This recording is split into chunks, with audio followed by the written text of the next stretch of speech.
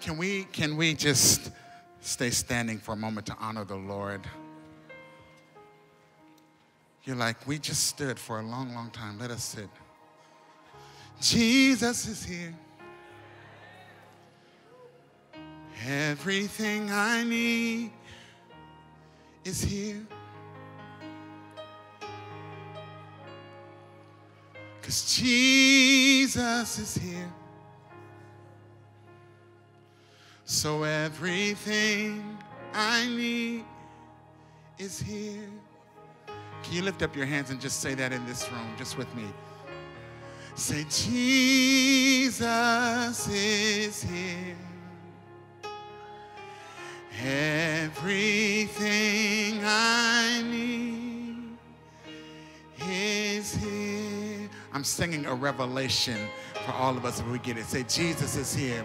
Jesus is here.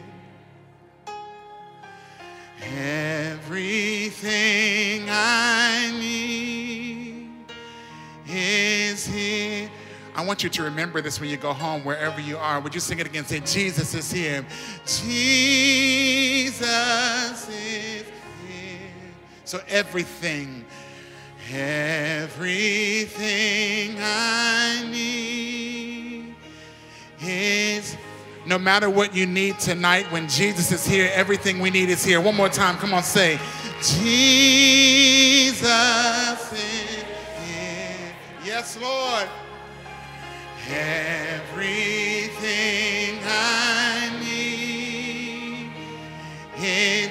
If you came in needing healing or breakthrough or deliverance, it's all found when Jesus is in the room. Come on, say it. Say, Jesus. Oh, everything. Everything I need is here. So, Father, I pray that tonight you would meet the needs of every person in this room. I thank you for the word of the Lord which you've deposited in my heart to be strength and encouragement to every pastor and leader in this room, everyone who is watching live now, and everyone who will watch a replay.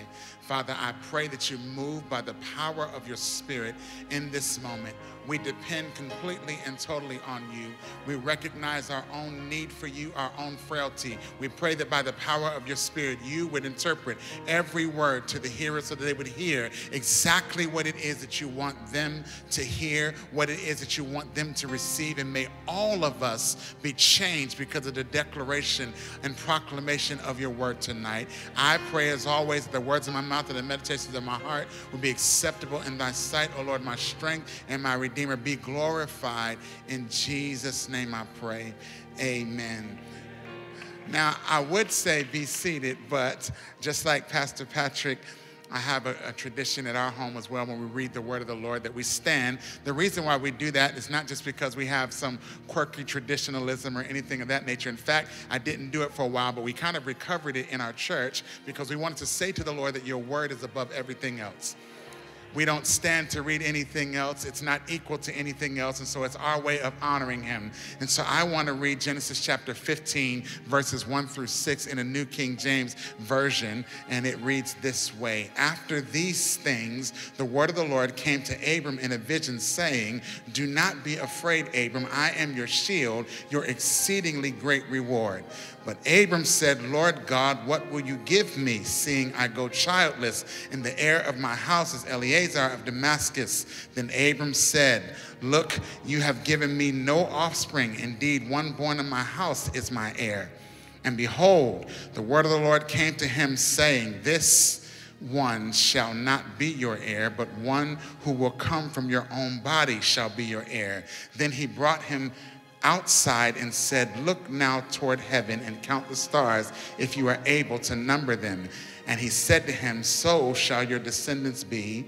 And he believed in the Lord, and he accounted it to him for righteousness. You can be seated. You can be seated. I want to say that I count it a high privilege and honor to be here, to speak, and have the opportunity to share for the third year in a row at MFI. And I don't take that lightly. I really don't. I recognize that any of you could be speaking. They could ask anyone from around the world to be speaking. And so I recognize that it is an honor. I want to thank Dr. Frank, who's not here, the MFI leadership, everyone who is involved with MFI. Thank you so much. When I came this time, Pastor John gave me a hug and said, welcome home. And I loved that. It made me feel really good. And so glad to see so many familiar faces as well. For the sake of my time, I'm going to jump right into it. But I do at least need to tell you one quick testimony. I have to tell it really, really fast, though. When I was with you 2 years ago, I just told you that we had walked away from a building, and my faith was stirred, and many of you said you'd be praying for us. And at the time, that if I had the time to tell you the story of the roller coaster that happened with that particular property, but the good news is that just this past Sunday, we dedicated that property to the Lord. We are in it, and the Lord came through. Amen. That was a significant thing the Lord did for our people. But the testimony is not just what he did for us, but what he did in us. He taught us what prevailing prayer is. And so I'm so grateful for that. So my time here is shorter than my time at home, so I'm going to run to it, all right? Y'all understand that predominantly black churches preach longer than this. Somebody said, take your time. The only people that can say that are the ones who have the authority to change the clock. So she has the authority. Okay, all right. My assignment tonight is a word of strength and encouragement. The Lord actually laid this on my heart. Typically, as I'm praying, and I was praying for this, the Lord laid this on my heart to strengthen and encourage all of us in this room. I've had the opportunity to not be here for the entire time, but what I was doing was listening and watching on YouTube, and we've heard some really, really great things over the course of these 3 days. While I wasn't in the room, I was watching online, and there have been some really great things and strong things released in this conference, in this time together. And before I came, the Lord deposited something into my heart to release, and being here has done nothing but confirm that and strengthen that conviction for me. Thank you so much, Clay. Maybe a little bit later. I know that this is a pastors and leaders conference, and so most of what I'm going to say you already know, but I want you to have your heart open to receive. Faith is a journey. Faith is a journey. The journey of faith is a journey to a revelation, not necessarily a destination. That's important for us to recognize because we tend to be enamored with the destination. Most of us as pastors and leaders, a lot of times even when we tell our testimony, even the testimony that I just told you, I told you the end, but I didn't tell you the journey. Because a lot of times we tend to be more enamored with the destination than we do the journey. But God is interested in the journey. That's what God is interested in. We love to testify about getting to the destination, but we don't always talk about the journey. The journey of faith is a journey to a revelation and not necessarily a destination. And there are moments in our journey with God when everything seems to be going according to plan. And we love it based on what we've heard from God. And then sometimes he throws us a curveball. Because he's interested in the journey. And the curveball, at times, if we were to be very honest tonight, can shake our confidence and cause us to question everything, including what we've heard from him. Now, I will say that tonight, in order to receive what the Lord has given me, you're going to have to be honest. But thankfully, we're in a safe space to be honest, because most of us would not be as honest and open if we were around all of our people the way we can be honest because we're around other leaders. We are in a room where we can be honest with God and honest with each other. As pastors, we don't get the luxury of making decisions that affect only us. We don't get that luxury. Sometimes in this past year and a half or so, we wish we could just make a decision that affects us alone. But truthfully, it doesn't just affect us. It doesn't just affect our families. It affects hundreds and sometimes thousands of lives are impacted by the decision that we make. And everyone expects us to lead with a steady hand and confidence when the changing dynamics around us make everything seem unsure. Many of you in this room are great leaders. I just want to throw that into you. Many of you are really, really great leaders, and most would never know by looking at you in this last season that the last season has shaken your confidence and been filled with a lot of internal questioning, and yet you've remained faithful to the call. You almost feel guilty for the internal questions that you've wrestled with, but I want you to know that you are not alone. The internal questions that you've been wrestling with, I told you my word is for strength and encouragement, not necessarily revelation, although there is some in here, but there's strength and encouragement for us because for many of us, we need to know that it's okay to not know sometimes. Many of us as pastors and leaders, particularly those of us who have a prophetic sense or a prophetic gift, we feel like saying, I don't know, is antithetical to everything that we're supposed to be. But the truth of the matter is, sometimes we just don't know. And it's okay. We're not alone, not just now, but not alone historically and not alone biblically. To jump right into it, I read to us Genesis chapter 15, and Genesis chapter 15 is a part of an overarching story. As you know, Abram is on a journey of faith, walking into what he believes is his promise when a curveball is thrown at him and his confidence is shaken. The passage that I opened up with begins with 3 words: after these things. After these things. Some translations say sometime later. In order to understand the power of these 3 words, after these things, we have to enter into the journey of faith. I want to remind us of the journey of faith. A lot of us have preached this stuff before, but I want to remind us of it again. Genesis chapter 12. Genesis chapter 12, verses 1 through 7. I'm reading this in a New Living Translation. It says, the Lord has said to Abram, leave your native country, your relatives, and your father's family, and go to the land that I will show you. I will make you into a great nation. I will bless you and make you famous, and you will be a blessing to others. I will bless those who bless you and curse those who treat you with contempt. All the families on earth will be blessed through you. So Abram departed as the Lord had instructed, and Lot went with him. Abram was 75 years old when he left Haran. He took his wife Sarai, his nephew Lot, and all his wealth, his livestock, and all the people he had taken into his household at Haran, and he headed for the land of Canaan. When they arrived at Canaan, Abram traveled through the land as far as Shechem. There he set up camp beside the oak of Moreh. At that time, the area was inhabited by the Canaanites. Then the Lord appeared to Abram and said, I will give this land to your descendants. And Abram built an altar there and dedicated it to the Lord who had appeared to him. Now, we all know this. Go to the land that I will show you. Now, what God had in mind was more than what Abram knew, but he still went. At this point, Abram went without even talking or asking any questions. Now, for us, I didn't start with the funny anecdotal story or things like that because I was worried about my time. And you had some people who are great storytellers who are already here. So I just had to jump right into it.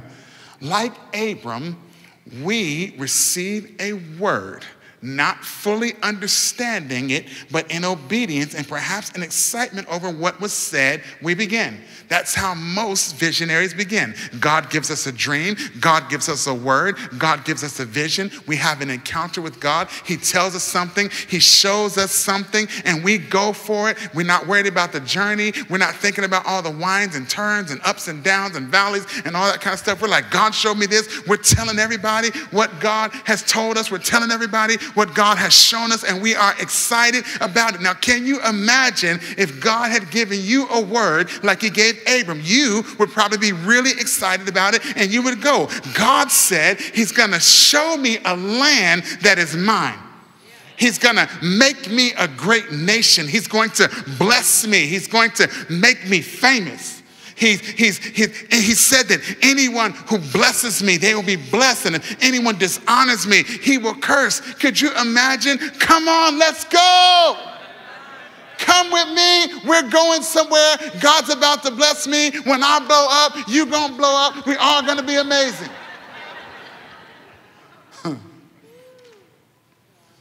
And God leads him here. Here's your land. Your descendants will have this land. I know that there are people in it right now, but I'm going to give it to your descendants. It's like many of you who walk around your city and you see a piece of property or a building and a business is already there, but you're like, God said that's ours. It's ours, and so we're taking it. We're taking the land. This is God's promise, and everything seems to be going according to plan. He's like, I can see it. This is akin to what we would call our vision. I can see it. I know what the future looks like, and we tell people what we think the future looks like, and everything begins in Abram's life and in ours according to plan. You see, when the Lord was dealing with me about planting a church, I wasn't as eager as Abram. Abram didn't say anything. He just went. If you knew the story of how the Lord arrested me in order to plant a church, it's crazy. So I'll tell you the quick story since I didn't start with a story. Literally, I was on staff as a pastor at a church. And I was on staff as a worship pastor at a church, and I'm like, I'm good. Like, I'm happy leading worship. God's using me around the world in worship. I'm really, really honored that he's doing that and everything else. So I'm totally good, happy at the church, everything else. And so the church said, hey, we want to plant other churches and do satellites and stuff like that. And so there was a major church planting conference that was in our city. And so they said, hey, we're going to send all the pastors to the church planting conference in order for you guys to learn, everything you need to learn to become a multi-site and all this stuff. And so I'm like, okay, cool, let's go. So I'm at the church planting conference, and somewhere in the middle of the church planting conference, the Holy Spirit speaks to me and says, you're not here for them. And I'm like, didn't hear that. So literally, I stopped attending as if I could cut the voice of God off. I went home and I didn't attend. They paid for me and everything, but I didn't show up for the rest of it. I'm like, nope, didn't hear that. Nope. And so, but the crazy thing is, my lifelong brother, best friend, I'm an only child, but I'm not an only child because I have a brother who I've known for over 30 years. Every time when we were kids, every time a prophet would come, they would always give him a word about planting a church and all this apostolic work he was going to do and everything else. And then they would always talk to me about worship. So I was like, okay, cool. I'll help him. We're brothers. We're going to go together. He's going to plant the church, and then I'm going to lead worship, and I'll be his number two. And I was cool with that. So I called him and I said, man, there's this really great church planting conference you should probably go to. I said, listen, I believe in your future so much, I'll pay for it. And I said, I'll even go with you since we're talking about doing something together in the future. So the next year it came around, I went back to the church planting conference.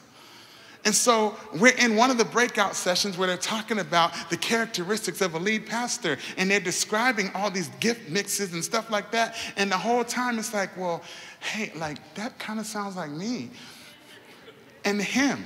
So how is this going to work? And so literally the Holy Spirit said to me, why are you ignoring me? And I said, I'm not. This is the true story. And then the Holy Spirit said to me a second time, why are you ignoring me? Do you know what I said? I'm not. And then my friend who I paid for the conference and was sitting next to him, in the middle while somebody was up talking, taps me on the leg and says, hey, I know this is going to sound really weird, but the Holy Spirit just told me to ask you why you're ignoring him.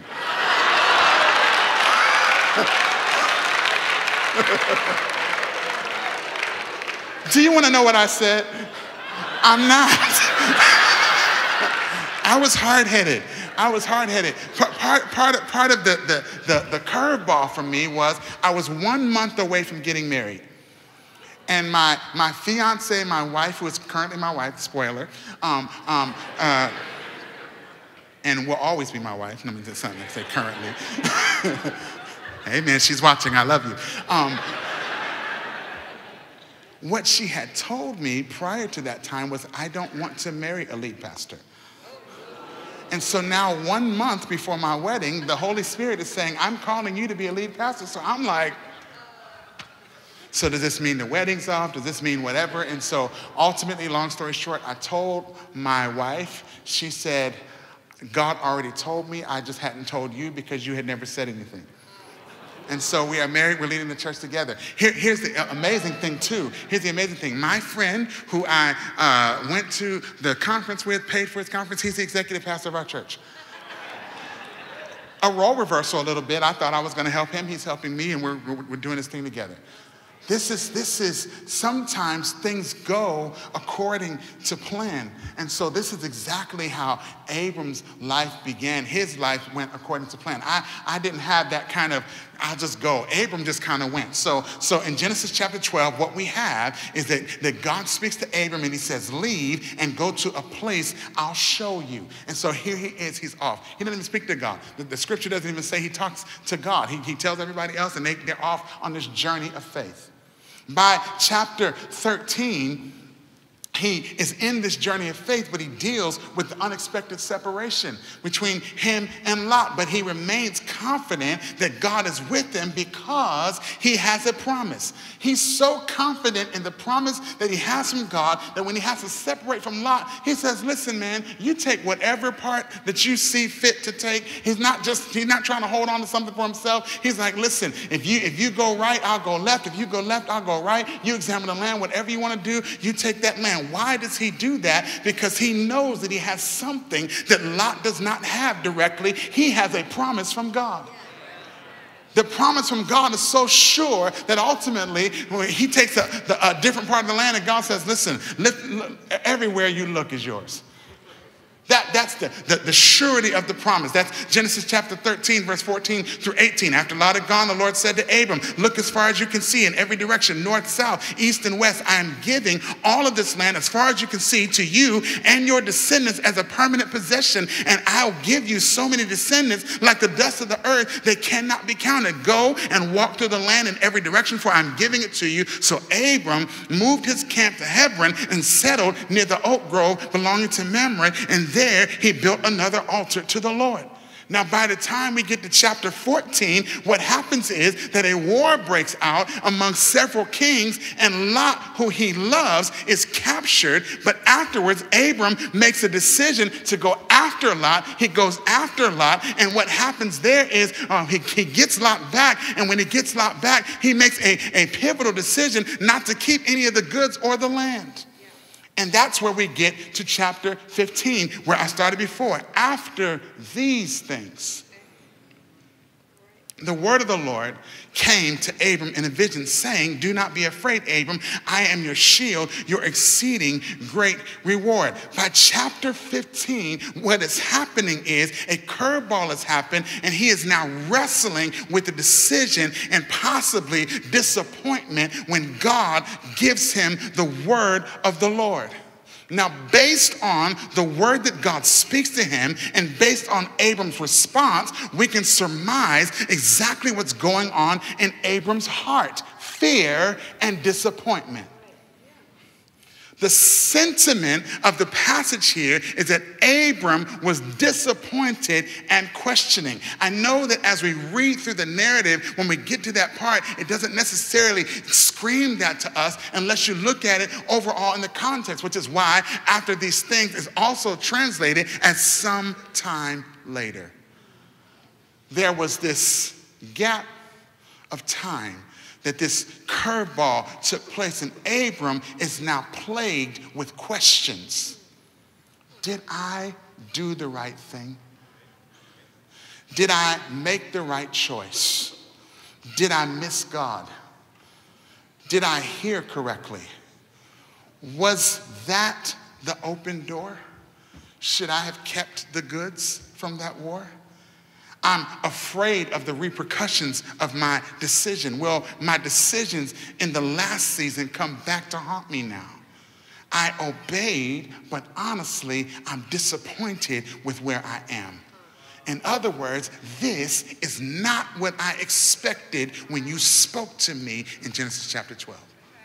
Where I am now is not where I thought I would be. This does not look like the promise, God.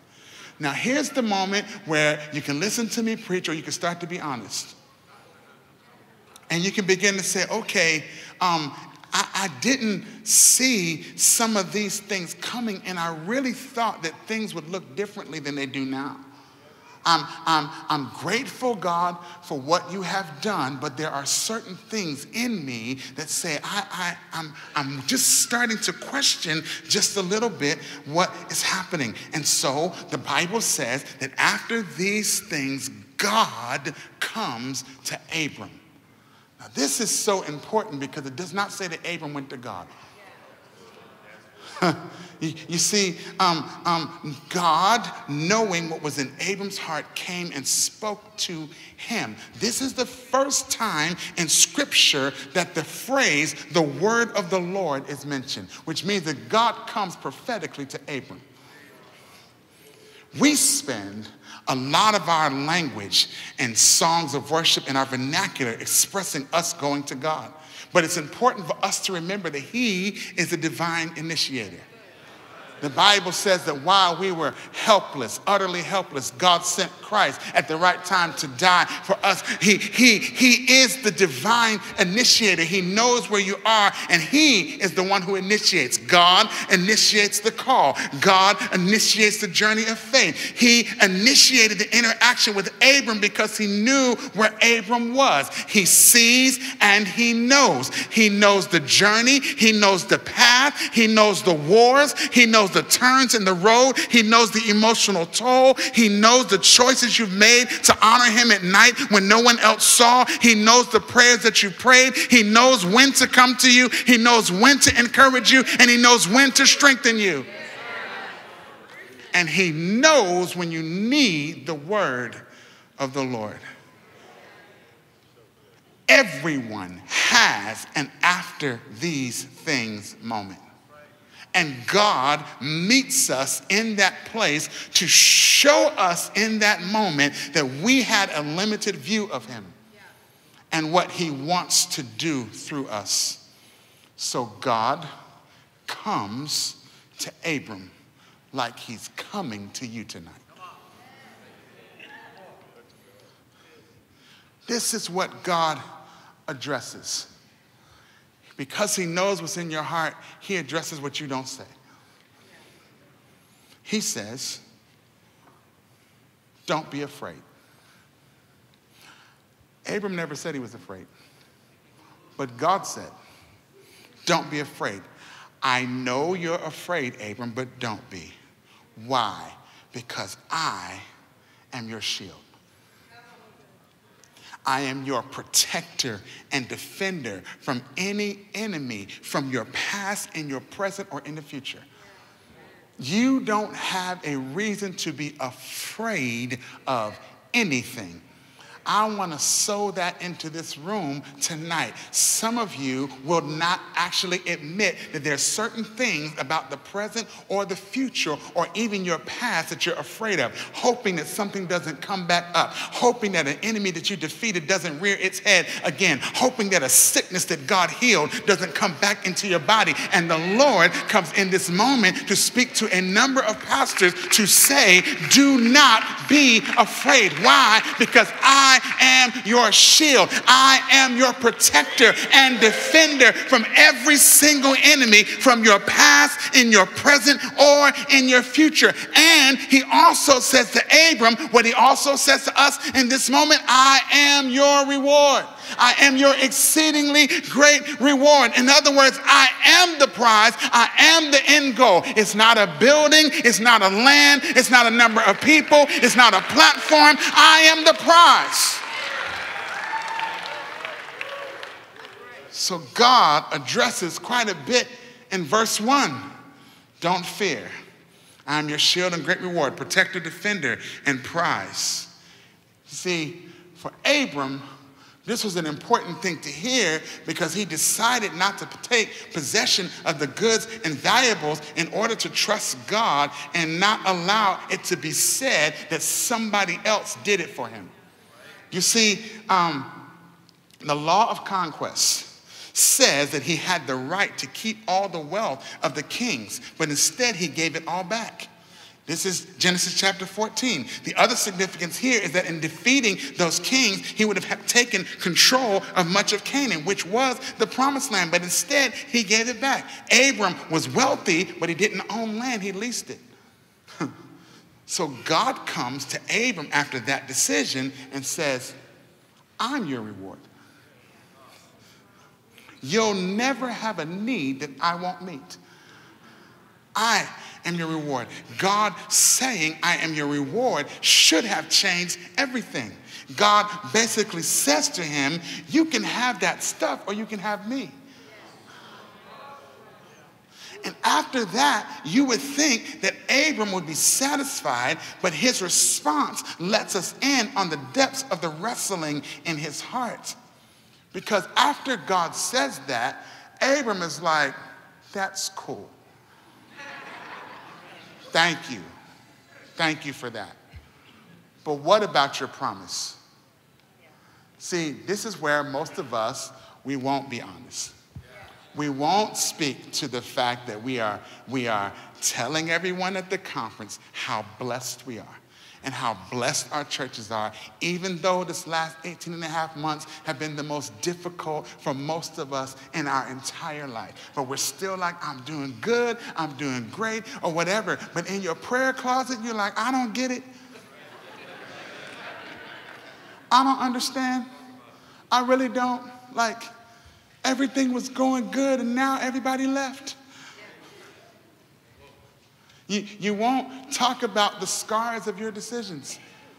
I understand. Because I made a decision a few weeks ago that made so many people in our church so upset. I was like, you know what?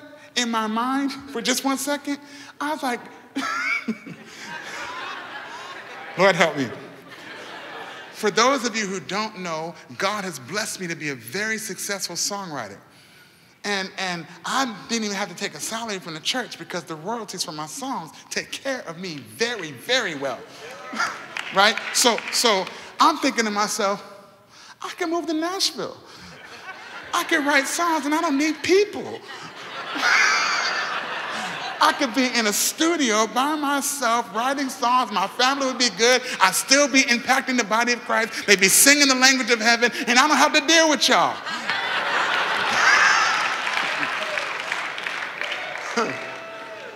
And then, like the enemy was like, yeah. And you know what happened? Like one of the industry jobs in the music industry that like 20-something-year-old me wanted actually opened up the same week.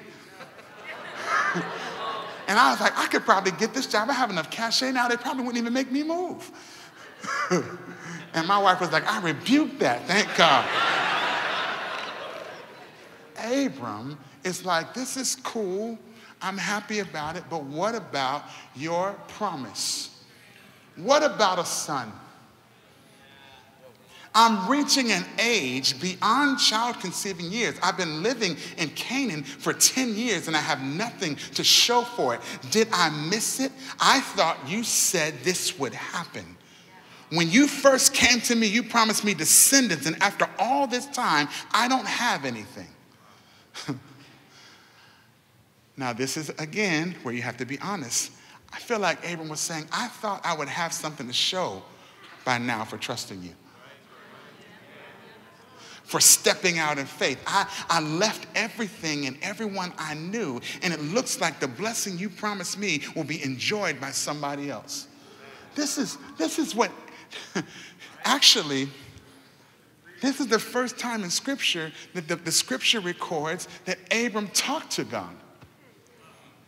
Every time that the Lord spoke prior to that, Abram just went and did. The first time he spoke was frustration. because we don't think God can handle that. Here is the father of faith, like, this is cool, but I thought I would have something to show for by now for trusting you. I thought it would look different than this. And so the truth of the matter is this all right for y'all? I know it's okay, all right.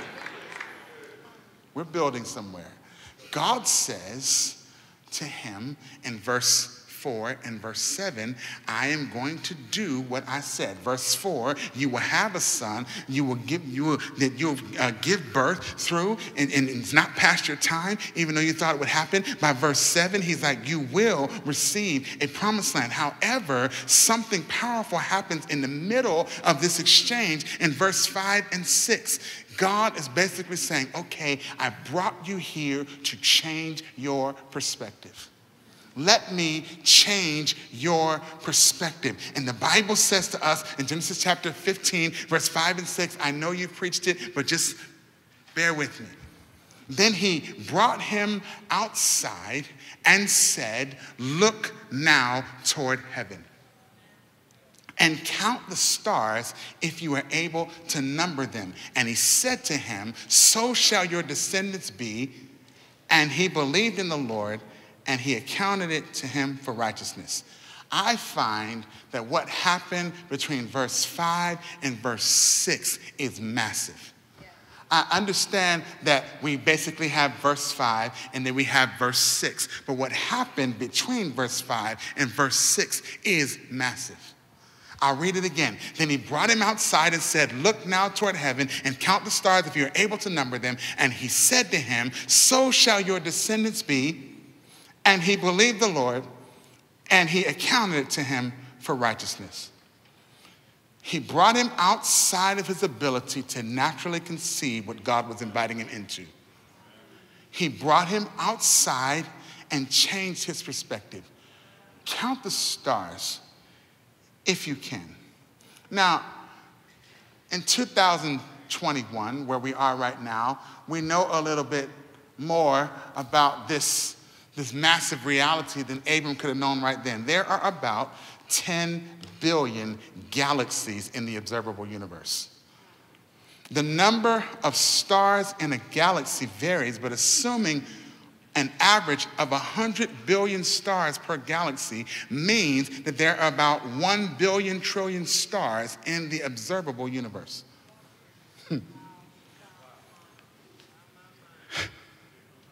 Even we can't count the stars.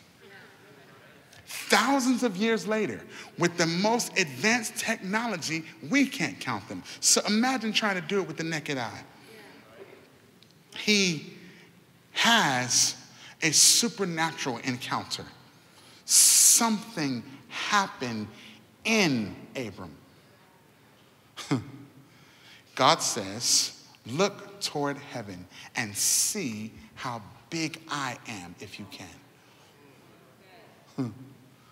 Colossians tells us this. Paul writes in Colossians chapter 3, verse 1 and 2, since you have been raised to new life with Christ, set your sights on the realities of heaven where Christ sits at the place of honor at God's right hand. Think about the things of heaven, not the things of earth. We know this scripture. May I suggest that Abram didn't see stars. He saw another world. One that impacted how he saw this world. He wasn't trying to count only to give up counting. His hunger was awakened.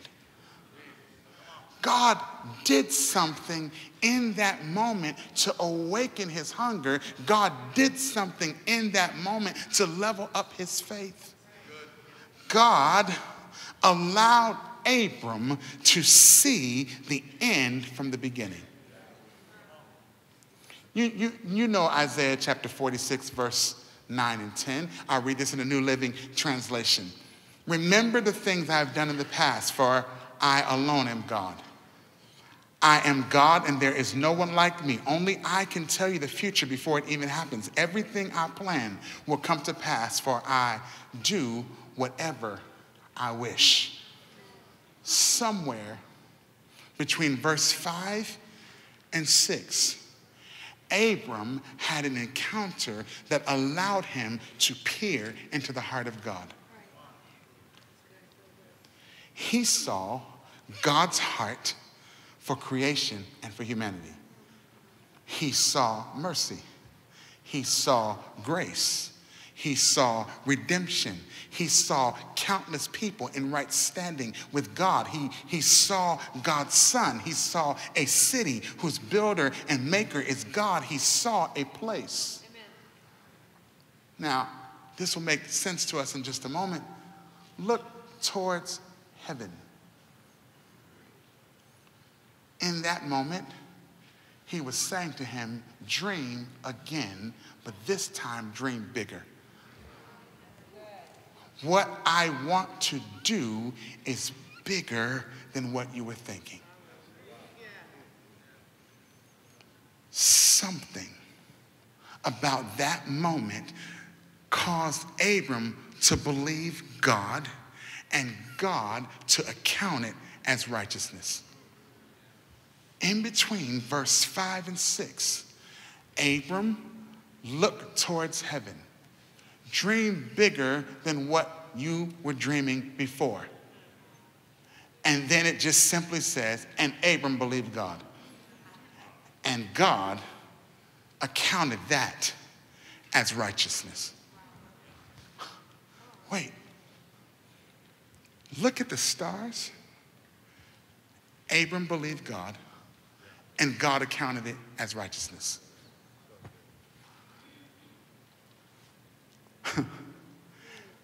Can I submit to you that Abram saw Christ? You're like, let me think about it. You're all pastors. I got Bible for you. Don't worry. Abram believed in the coming Messiah, which is why the scripture says that all those who have faith like Abraham. Romans chapter 4, verse 16. So the promise is received by faith. It is given as a free gift, and we are all certain to receive it, whether or not we live according to the law of Moses, if we have faith like Abraham's. For Abraham is the father of all who believe. That is what the scriptures mean when God told him, I have made you the father of many nations. This happened because Abraham believed in the God who brings the dead back to life and who creates new things out of nothing. Abraham believed God for the promised seed. We know that the seed of Abraham is not just a bunch of people, it's Christ. So Abraham had to see something for God to say, before the time arrives, I'm going to count you as righteous. Because you see something, and everyone who believes like you will be included in the righteousness. Are y'all here? He saw a nation and a savior. Abram's faith that God would send a savior is what allowed his faith to be credited as righteousness. I'm still here to encourage and strengthen you. I just have to build for a moment. Abraham was saved because he believed in the Savior, and all who have faith like Abraham are also saved. Abraham was justified by faith in the promised seed, and we are justified by faith in Christ, who was the promised seed. The word of the Lord allowed him to see into the future. This is why Hebrews chapter 11, verse 1 through 3, this is not a shouting word yet, but you'll get there. Faith shows us the reality of what we hope for. It is the evidence of things we cannot see. Through their faith, people in the days of old earned a good reputation. By faith, we understand that the entire universe was formed at God's command, that what we saw or what we now see did not come from anything that was seen. May I suggest something to you because of the season that God has us in. All of us are thrust into the same season. We are never and have never been in a better position for life-changing, life-altering encounters and knowing the heart and mind of God than when we are on the journey of faith and we come to the end of our understanding. When you come to the end of your understanding, you are perfectly positioned for an encounter. One of the things that I shared with our church, just so that we have a little bit of prophetic contextualization, because I've understood that from the beginning of the pandemic until now, one of the things that's allowed people to hold on is prophetic contextualization. It causes people to be able to see and cut through the noise of division and everything else that we are dealing with. But one of the things that we see is that while time moves in linear fashion, it is revealed in cycles. And the reality of it is we begin to see certain things happen in time that reveal to us that we are right in a position where we are coming to the end of one season and the beginning of another season. And one of the ways that we know that we're coming to the end of a season and the beginning of a new season is whenever there is global turbulence. Because when the disciples asked Jesus in Matthew chapter 24, show us the end of the age, that word age means cycle of time. He weren't just talking about the end of all times. God in his mercy inserts an age-shifting thing within every generation in order to create urgency within a generation. Otherwise, the generation would say, like the people did in 2 Peter, what happened to the coming of the Lord? Because everything has been the same since. So what he says is there will be earthquakes, there will be wars, there will be kingdoms rising against kingdoms, there will be pestilence, there will be all these things happen. And so now what happens is, for most people who put on the lens of eschatology, every time it happens, they say it's the end. But the challenge that I have for that is it could be, but also every generation has seen that thing happen as well. I'm pretty sure that at the beginning of the 1900s, every pastor thought it was the end too.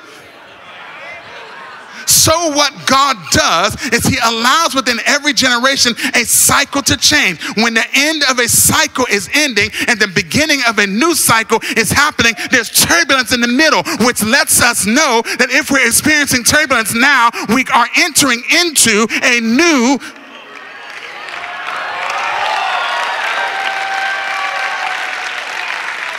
Here's what I love about God. The signs of the end of a cycle of time are also the same signs for the end of all time, which means that we don't know which one we're experiencing. That lets us know to always stay ready. This is why we can continue to preach that men must be saved. Why? Because we're at a moment right now that either is the end of a cycle of time or the end of all time. And so what this allows us to know is that right now we are in a perfect and prime position as pastors and leaders to begin to declare a new thing. And so what God says is, I want you to dream bigger. I want you to get a new revelation. I want you to be encouraged and strengthened by what I'm doing now.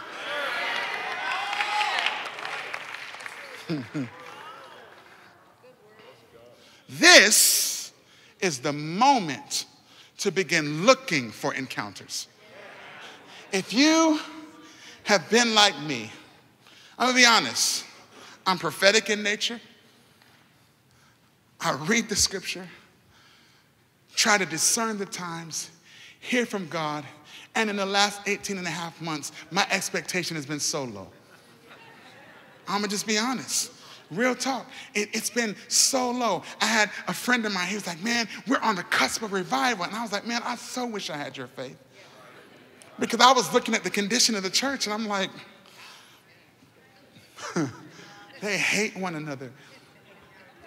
They talk about one another. They bite and devour one another like Galatians 5 talks about. In 2016 in our church, there was such a revival that broke out that it was like, oh my gosh, like this is like everywhere. Like I wrote a book called It's Happening. And I'm like, if it's happening anywhere, it can happen everywhere. And I'm trumpeting and I'm going around the nation trying to stir people's hunger and stir their faith. And I'm talking about how people roll into our chair with wheelchairs and walk out, and how people come in blind and they leave seeing, and how people come in deaf and they leave hearing. And I'm not just talking about hyperbole. I'm talking about stuff that actually happens in our church. We've never had a healing service in the history of our church, but because the presence of God is so strong in our church, people come in one way and leave another. And so I'm like, it's happening. And then 2020 came. And I'm like, I'm looking at all of this stuff.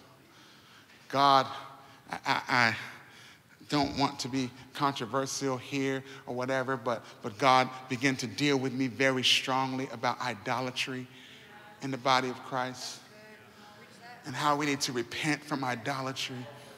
And then I'm looking like on Instagram and like people are trying to act like nothing's happening. Like we're just gonna outlast it and get through it. Like there's nothing to do, just keep on pressing and we'll finally get back to normal.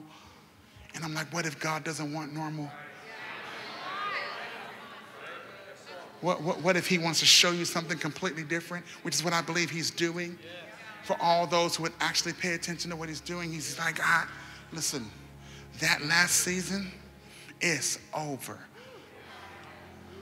And I know that makes so many people uncomfortable, but like he is not, like there is a system changing thing that God is doing in the earth right now. A cycle is changing, and that's why the turbulence is here. Because anytime there's a cycle change, there's turbulence.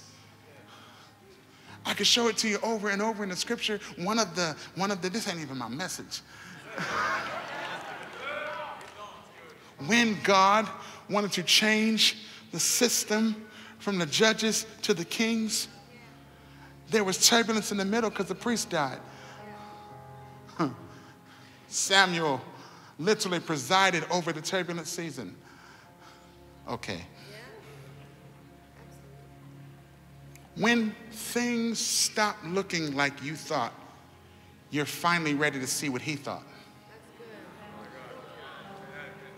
God, in his divine wisdom, has placed all of us in a prime position for life-changing, life-altering encounters that will change the trajectory of our life. And God has given us a word like after these things to show us that what I'm looking for isn't in this world or from this world. From the moment that God invited Abram to look up, he stopped looking for the Genesis 12 stuff. Can I help you? From that moment forward, he began looking for a city whose builder and maker was God. Canaan, the destination, was no longer the goal. Intimacy with God was the goal. My reward is not the applause of men. It's not a platform. It's not fame. It's not riches. It's not land or a building. I told our people, we were saying, welcome home, when people were coming. And for us, we ended, so God gave us this building in the middle of the pandemic. So our last service, last March, was in another building. Our first service was in a new building. So there was a lot of complexities with that. And so when I was telling people welcome home, I was saying, I'm not talking about the building though. Home is his presence. Because the building was not the reward. We have a refrain at our church that says we won't stop until we see it. We get that out of 2 Kings 13, where the man shot the bow and arrow and struck the ground only 3 times, and therefore he only got 3 victories. And the man of God was angry with him and said, you should have struck 5 or 6 times, because then you would have had complete victory. But because you only struck 3 times, you only get 3 victories. Why would he be mad when he didn't tell him how many times to strike? It's because he was supposed to strike until he was told to stop. So for us, we have a refrain in our church. It's part of the lexicon of the verbiage of our church. We won't stop until we see it. And the first time we had prayer and intercession in our building, our people were kind of praying like they were content. And I said, let me help you. God didn't bring us this far just to bring us this far. Like, it wasn't, we won't stop until we see the building.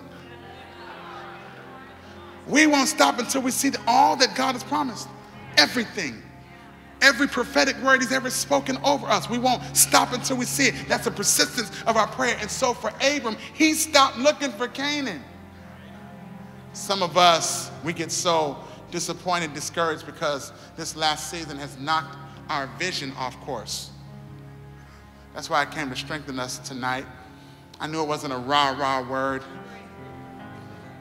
because I wanted us to be honest with where we are, because if we're willing to be honest with where we are as pastors and as leaders, can I suggest to you that what God brought you to this moment to do is say, I want to go forward together with you, you and God, but I want to show you my heart now because your vision has always been too small. It's always been too small. It's never been big enough. And so what God did in this moment for all of us as pastors and leaders is he's inviting us to see differently. He's inviting us to look differently. Abram spent the first part of his journey looking for a place. He spent the remainder of his journey looking for a relationship. He spent the first part of his journey pursuing things. He spent the rest of his life pursuing intimacy. What God showed him shaped the rest of his life. It so shaped the rest of his life that when God invited him to sacrifice Isaac, the Bible says that he reckoned or reasoned. At that point, he saw so much about the future and God's power that he saw a foreshadowing already. He's like, listen, I can do this because I've already seen a God who can raise the dead. An enemy that had never been defeated. And yet, he's like, no, God has all power. I see something differently now. I can do whatever you ask me to do. Huh. And I want you to know my time is done. And we're at the end. John said, keep going.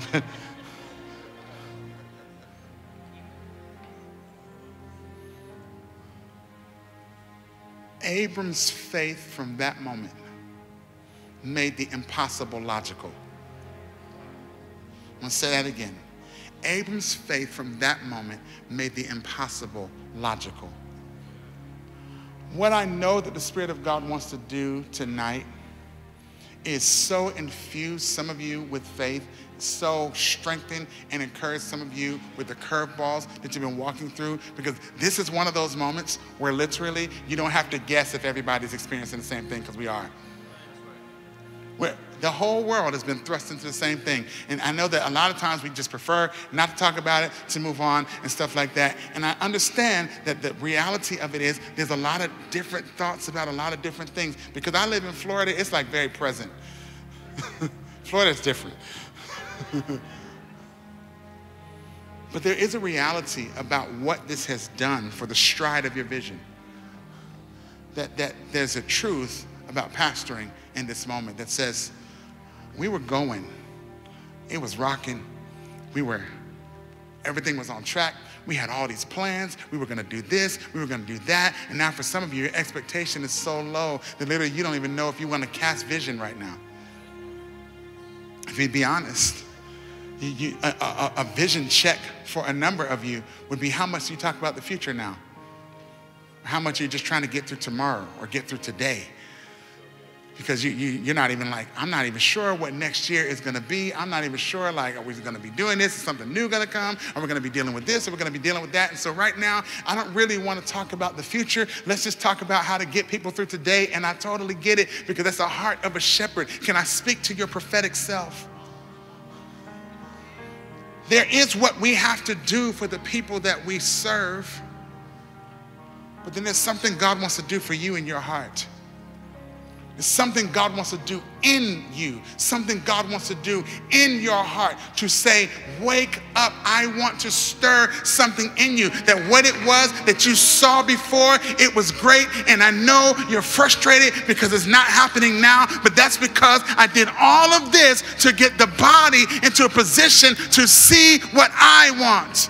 And what he wants is greater than anything you ever wanted, greater than anything you ever saw. And I don't know who I'm preaching to or who I came in here to speak to tonight. But what I do know is that for some of you, if you'd be willing to be honest, you've actually been discouraged over this last season. And I came to encourage and strengthen you and tell you that you are in the best position you have ever been in. Now, God wants you to dream again, but it's bigger.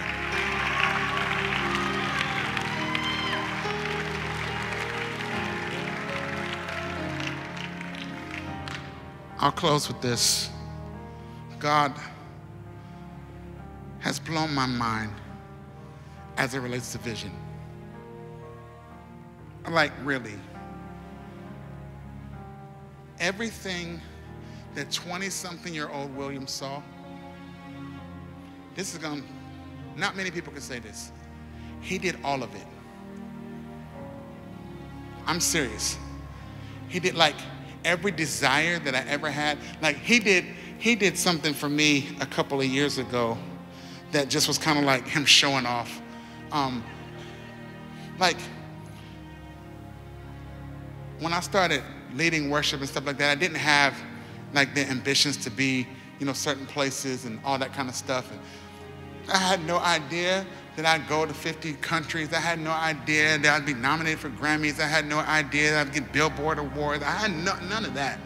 Like none of it. I just really wanted to be faithful to the local church. Like my sincere desire was to write the language of our house. I wasn't thinking, okay, like we're gonna write the songs of the nations sing. Like I had no clue. I promise you, I had no clue. I didn't have that kind of ambition, but I did write a couple things down that I thought would be cool.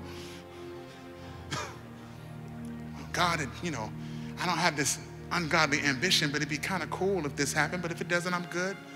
He did all of it. Like all of it. And then there was one thing that I wrote a little bit later.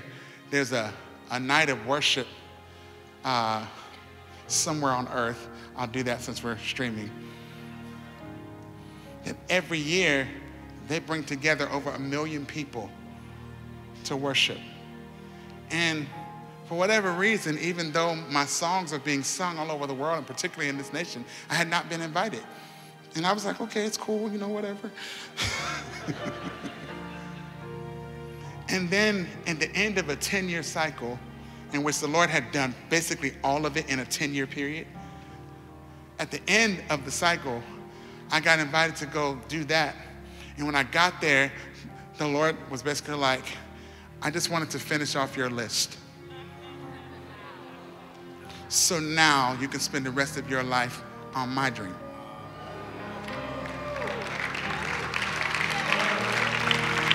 And I felt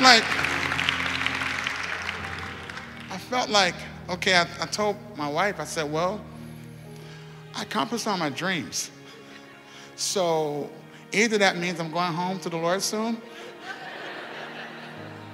or he has something bigger. He definitely has something bigger. And if I didn't know it, he sent Patrick Kitely and Prophet Butler to say stuff publicly in front of our whole church that began to outline the last part of my life.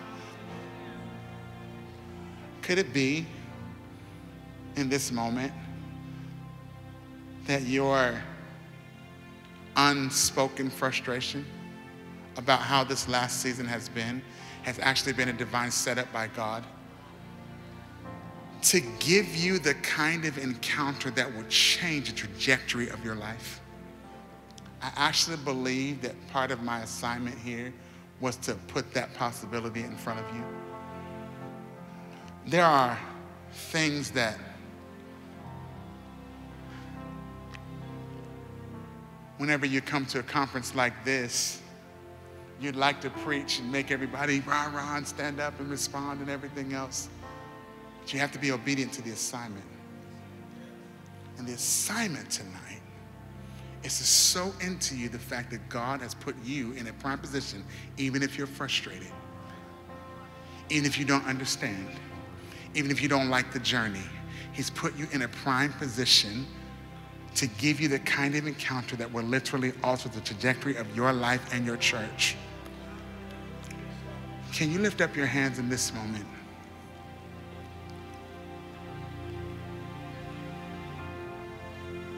I believe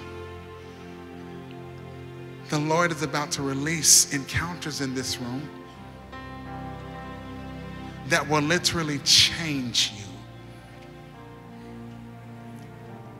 I believe that he's brought you to a place in this moment where you can be honest because your people aren't here. To say, God, I've not understood. I've been frustrated. I've not gotten it. This process you have me in to be honest with you, I felt like you almost forgot about what you promised me. Nothing seems to be working. Nothing seems to be going right. I'm just trying to keep my equilibrium and keep from falling out and everything else. And the Lord comes in a moment like this to strengthen brothers and sisters from around this nation and around the world. To say, I'm putting you in a position to give you an encounter that will change what you see for the rest of your life. I'm going to my seat, but I want to sow this into you. My friend Nathaniel Bassi, who is a dynamic worship leader from Nigeria, came to our church this weekend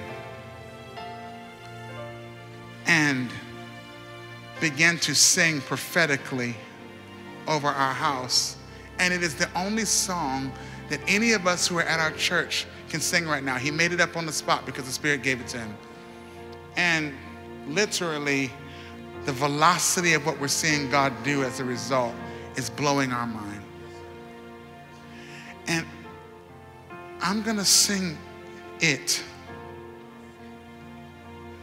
But the reason I'm gonna sing it is a simple chorus. The reason I'm gonna sing it is because you are gonna sing it as a prophecy to your future. It goes like this. It says, see what the Lord has done. See what the Lord has done. What we were waiting for has come to pass. See what the Lord has done. That's it. See what the Lord has done. See what the Lord has done. What we were waiting for has come to pass. See what the Lord has done. Come on, sing it just one more time in this room. Come on, say it. See what the Lord has done. See what the Lord has done. What we were waiting for has come to pass. See what the Lord has. Now you say, how does this song make any sense with what you just said? This is what you are going to sing in your future.